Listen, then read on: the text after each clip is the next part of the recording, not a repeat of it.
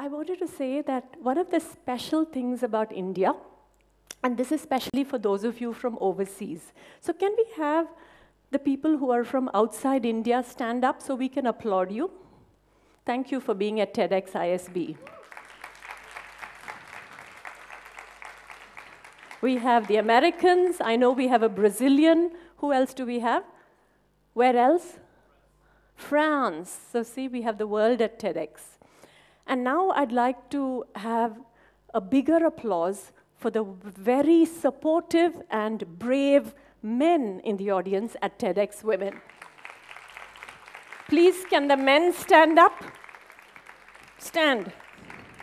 Yes. Thank you. It is truly the strength that you bring to the table that allows a balance, the balance that Dr. Sareen talked about, or the balance that we all know is required in any work or even at home. So I wanted you to look at this picture for a minute, and I wanted one of the people from overseas to tell me which one is the woman in the picture? Which is the woman's feet? Which pair of feet belongs to the woman? Quickly. The elephant, right? Because she has the anklets. And then the person in the skirt, can you believe that that's actually the man? Because he's wearing a dhoti. So India takes whatever concepts come and actually adds so much more dimension with all these nuances that if you open your eyes and just look at the space between men and women, which you kindly titled the space between estrogen and testosterone, we actually have a lot of answers to make that come together beautifully.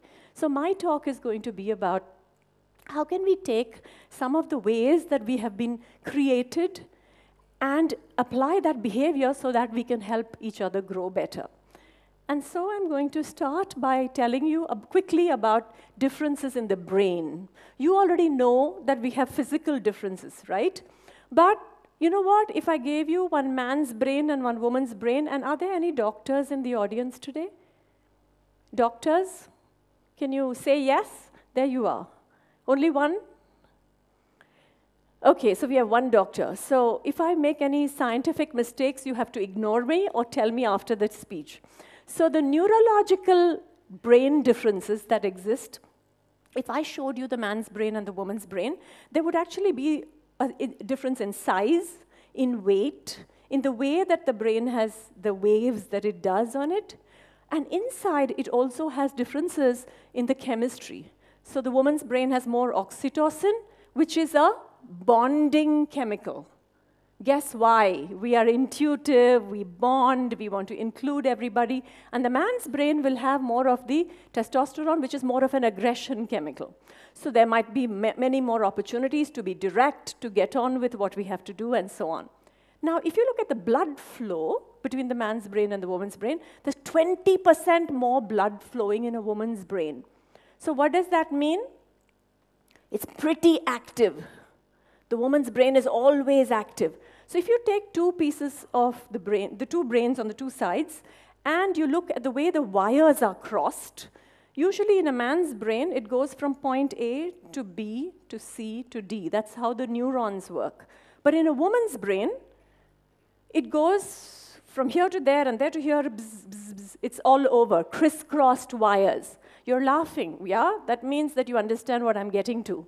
So if you look at these crisscrossed wires and this logical wire way that the two brains have been made, you'll begin to understand why we behave in a particular way as well. Okay, here's a test. Man's brain can also go into a quiet mode very easily. Why? Because if you see an MRI, and this was not me, these were professors from Rutgers who came to our Harvard Kennedy School, on whose women's leadership board I served, and I used to attend those programs. And they came and showed us two MRIs of a man's brain and a woman's brain at rest. And the man's brain at rest is at rest. And the woman's brain at rest is going bzz, bzz, bzz, bzz, bzz, bzz, bzz, and that's the rest. So what will you do? Have you ever asked your husband or your brother or your significant other, what are you thinking today? What are you thinking? And what does he say? Nothing. And you go, nothing? Really, nothing? How can you think nothing? Hey, guess what? He is thinking nothing. Men can zone out and think nothing. So if you can begin to see that this is how it works, then maybe we can speak to each other in a different language. And speaking of language, in the woman's brain, left and right hemisphere controls language. Whereas in a man's brain, only left controls language. So if you take the total number of words women speak, write, hear, it's 50% more than the man's brain. That's why we speak so much. Have you been to a meeting where women are running it and are coordinating it? It's a lot of talk. Have some of the men realized, wait a minute, we're off this topic. Where are we? Why is all this talk going on? Don't blame us. Our brains work that way. And when the man is saying, you're asking him a question, have you ever asked something? And then he's not answering you. And then you think, let me talk to him more. And you say more. But I want it this way. I think it's that way. You know what you're doing? You're zoning him out further and further. Because the more you do that, he's going to zone out more. So with this knowledge, any objections can be afterwards at lunch. With that knowledge, what can we do? Hey, let's leverage our strengths. Let's take that multitasking woman, all of you, and put you into those boardrooms. Let's try to break that glass ceiling. Let's encourage the women to go up there because, hey, well, guess what? We need that woman who's intuitive, who includes everybody, who makes the team work easy, who fits into a new team with less resistance, who's not there macho to show what she needs to be first, who is a little bit more family. But you know what? We need the men.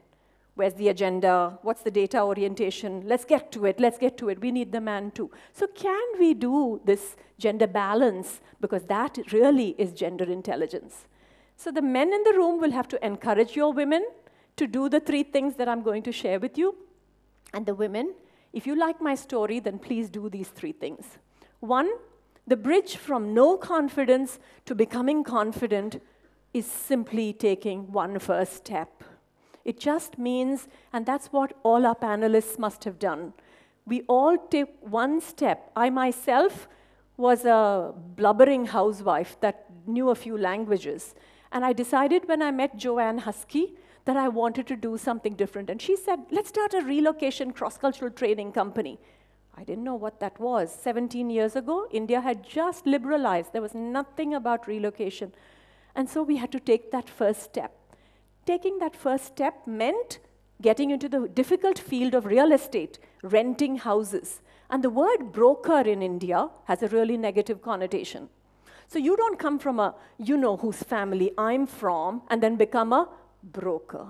But I had to do that because 50% of our revenue even today comes from housing the expats. So we better understand what the expats need. So by the time I got to that level, the first step that I had taken, we discovered Nokia had come to set up cell phones in India, and this was the head of the Nokia team. And while we got him into a nice kurta and everything, Yukka Lehtela, who brought Nokia to India, had some of the most difficult experiences of finding a home and settling down. And taking that first step meant creating a process by which expats were able to now understand that not all brokers are dishonest, not all brokers are out to get more money because you're a foreigner. So we were able to help do that. So that's the first lesson. Second lesson, okay, so I'm becoming confident, but you know what? I still want to be Miss Perfect. I have to be perfect mom, perfect wife, perfect hostess, perfect dresser, perfect boss, and everything. You know what? It's not possible. If you can keep some of the people happy some of the times, hey, all you women, you better applaud because you've done a great job. And if the men, yes, applaud. Are you keeping some people happy sometimes? Then you're doing great. Because you know what? One thing I could not do at all, and I'm still a rotten cook. I cannot cook to save my life.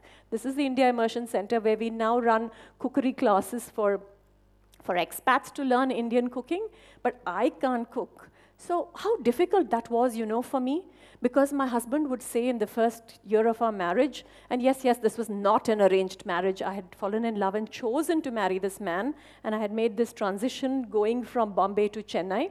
He would say, I don't know, this doesn't taste like my mother's cooking. I'd go, darn, stop. You know how you don't want to be compared with his mother's cooking? But very soon I realized that's not important. That's not what I was cut out to be. So accepting it was good. Because look, I had 2 children. They grew up without any cooking by me. But do they look underfed to you? No, right? They grow up fine. Thank you. I'll tell them that you applauded. Because today they're 20 and 30. But if I had sat when they were 1 and 2 and thought, God, I better improve my cooking, sure, I would have done something nice, but I don't know. Maybe we wouldn't have contributed to the world as much as we all really should.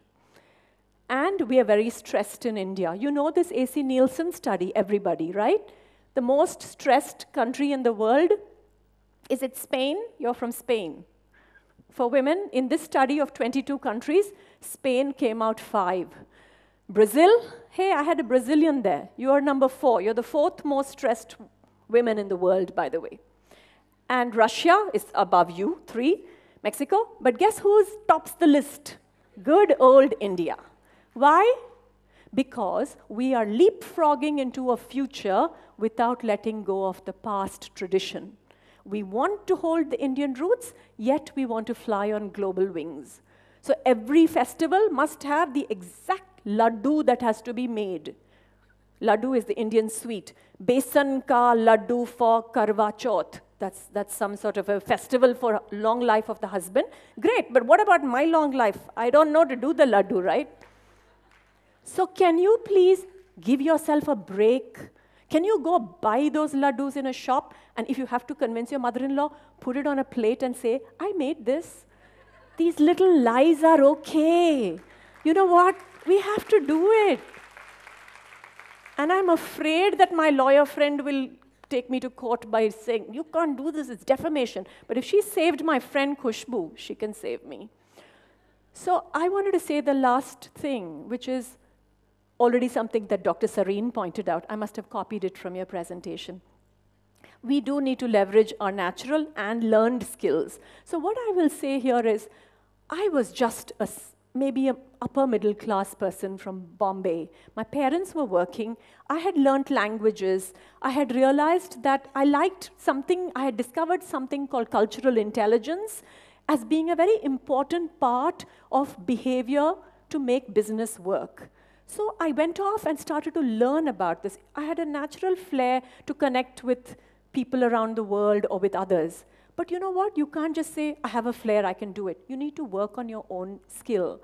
So I did that. I was a rotten speaker. I could not speak. My knees would shake if I came up and spoke to you. Even now I'm nervous, by the way. I was nervous even in the morning. But once I'm up here and I'm sharing a story, I've learned to get over my fear. So if you can learn and grow your natural strengths, whatever they are. You may decide you want to be a jewelry maker, you may decide you want to be an IT entrepreneur, you may decide I'm going to be in a corporation making a big difference to an HR department. Pick up your skill and learn more about it. This is a picture of me with the CEO of Aston Martin, the new Craig Daniel movie, James Bond. You saw the Aston Martin. But this is the new Aston Martin that they're going to be launching in Germany. It's called the Signet. It's the little swan. And today, if I'm able to stand tall, and he's like 6 feet 5 inches, and I'm this little sari-toting woman telling him about Indian business culture, it's because I worked on it. So whatever you choose, please work on that strength. This was the BMW team which came when they came here to set up in Chennai. And this was the board. And I was scared to deal with the BMW board. But at the end of the day, the world is ready to adapt to India too. They're learning our namaste. And so if we can work on making sure that we take our skill and then show it to others and work on it, then that's the answer. So I'd love to leave you just with that quick recap. Confidently say, I can. Then, not all perfect is. Use your thumbs. Okay. Don't use it for liking on Facebook alone. Use it for okay. And then please hone your skills so that you can add real value to the world. I would love to leave you with the last little gesture. So can you put your hands together? I'm going to put this down. Can you put your hands together and make an X, like the TEDx? The X, okay? You have your thumbs making the X. Some of you have the right thumb over the left thumb as the X, like me. We're all the clever people. The others, good luck. But actually, that's not true. Now, take your hands out and put the other thumb to make the X. Did you make the X with the other thumb for TEDx? Is that a bit, how does it feel? Uncomfortable. What do you feel like doing? I want to go back to my first thumb. I don't like this thumb, right? You know what? Every skill you learn is like this. It is a question of discomfort with the new because you are used to doing something a particular way. Please practice the other thumb. Today, whole lunch, you must hold the other thumb. By the end of the evening, it will begin to feel a bit better. You won't have to instantly change to the other thumb. You will be able to hold it a bit longer. And as time goes, you'll become more comfortable with a new way that you decide to adapt for your own success. Thank you very much for listening to me.